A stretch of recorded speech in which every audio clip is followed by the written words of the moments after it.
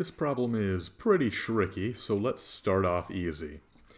Now we're told about two different situations here in which the red car travels 44.5 meters at a rate of 20 kilometers per hour, and another situation in which the car travels 76.6 meters at a rate of 40 kilometers per hour.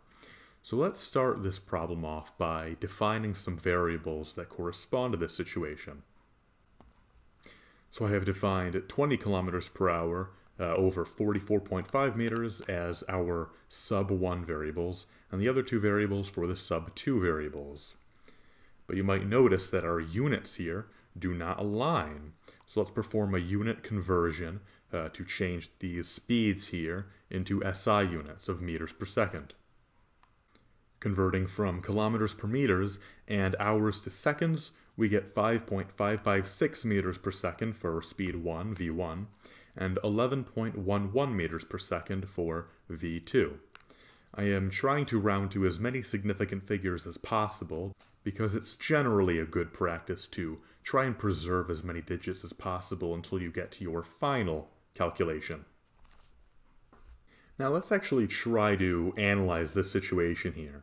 So at some point, somewhere in the middle here, the red car and the green car will be passing by each other after the red car has passed by these two distances that the problem gives us, depending on which situation we're looking at. We can use this information to calculate the amount of time it took for the red car to reach that point before it passed by the green car in either situation. Remember that our definition of speed is an amount of distance divided by the amount of time. So if we want to isolate time and get time on its own, we can multiply time by both sides, and then divide both sides by v, to see that some amount of time is equal to the distance traveled divided by the speed at which it travels. And we can apply this principle in both scenarios we're told about to find the amount of time it takes for the red car to meet up with the green car in both situations.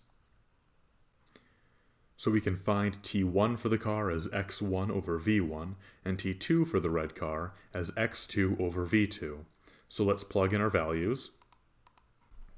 And the times we find are 8.01 seconds and 6.89 seconds. These are the times at which the two cars meet up in either situation. Assuming that both cars begin moving at t equals 0, as the problem tells us, that means that these time values should apply to the green car as well as the red car, since those are the times at which the cars pass by each other. Therefore, we can use these time values as variables for the green car's motion, and since the problem is only asking us about the green car anyway, we can now start to use our kinematics equations to solve for the variables surrounding the green car. So now we turn to the basic kinematics equations we have to determine which one we want to use. Now first off, since we went to the lengths to find the time variables, we'll want to pick whichever one actually includes the time variables, so we can cross this one off.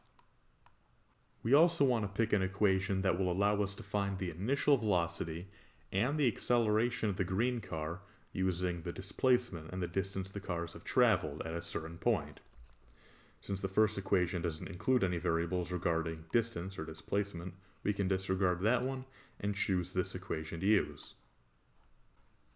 Now you may notice that we're trying to solve for two variables at once here, which is going to be pretty hard, but that's why it's a good thing that we have these variables for when we have two different speeds representing two different instances when the cars meet up at two different coordinates.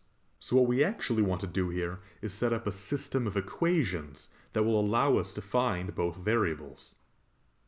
And here's the skeleton of that system of equations we'll be using. First of all, the x1 and the x2, those refer to the final position of the green car in both scenarios, which will refer to the horizontal positions at which the cars meet up. These x's here will refer to the initial position of the green car, and if we take our 0 point to be where the red car is, then the green car's starting position will be the total distance between them, which we're given as x sub g, or 220 meters. Let's also plug in the time values we have, so 8.01 seconds for t1 and 6.89 seconds for t2. So now that we have our values plugged in, let's simplify these down a bit if we want to actually solve for this system of equations. First, let's get rid of this 220 here. So in both equations, let's subtract 44.5 by 220 and 76.6 by 220, so that we have these variable-less constants on their own. And we can also simplify these constants with the a's here, since we can just square the time values and then multiply them by a half in order to, again, simplify our equations down even more. Alright, now our system of equations is starting to come along pretty nicely. Let's actually solve for this now. The first part of the problem asks for us to find the initial velocity of the green car. So in order to do that, using the method that we typically use to solve for a system of equations, let's first isolate a, the acceleration, in one of the equations, and then substitute that into the second one. So in this top equation here, for instance, let's subtract both sides by 8.01 v naught, and then divide both sides by 32.08 to get a on its own. And this is roughly what it looks like. Since we have one denominator with two different terms in the numerator, we can simplify this down a bit by dividing negative 175.5 by 32.08, and then subtract that from 8.01 v naught by 32.08. And in simplified form, this is what it looks like. Now let's plug this in for a in the second equation. Now let's distribute over the parentheses with multiplication. And of course, these two v naught terms here will subtract. So we simplify it down to this right here. And lastly, we can add 129.8 to both sides, and then divide both sides by 0.9621. And lastly, we use a calculator, or whatever your preferred method of finding this, and get a value of negative 13.9 meters per second. And that is what we get for the initial velocity of the green car. And this value does check out, because it's negative, and we already know from the situation that since the green car is traveling to the left, then in our defined coordinate system, its initial velocity should be negative. So yeah, you should always check to make sure your answers are reasonable. Finally, we want to solve for the acceleration, and as we mentioned above, we found a formula for that up here. We used it to help ourselves solve the system of equation for v naught, but now that we know what v naught is, we can simply plug it into our equation. Plugging negative 13.9 meters per second into our formula for acceleration, and we get an acceleration of negative 2.0 meters per second squared.